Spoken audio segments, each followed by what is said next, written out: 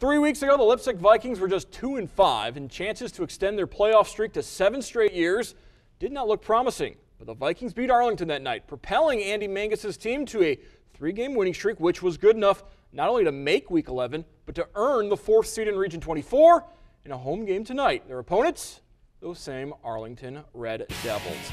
Leipsic up 14-0 to start the third quarter of action.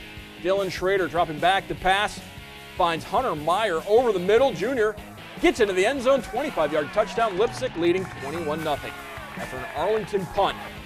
Schrader trying to air it out again. Plenty of time in the backfield. Finally lets it go, and Grant Schrader comes down with the catch. Big pickup for the Vikings. It's first down near the goal line. Schrader working play action, feeling the pressure, lobs it in the end zone. Matt Glick comes up with the interception for Arlington, going down the far sideline. Finally tripped up at the 12-yard line, a 94-yard interception. Arlington would have to settle for a field goal, cut the deficit to 21-3. Move to the third quarter now, and once again, Leipsic threatening. Handoff to Nate Breck. Senior gets into the end zone. Leipsic up 28-3. Vikings add another touchdown, and Leipzic's moving on in the postseason, 35-3, defeating Arlington.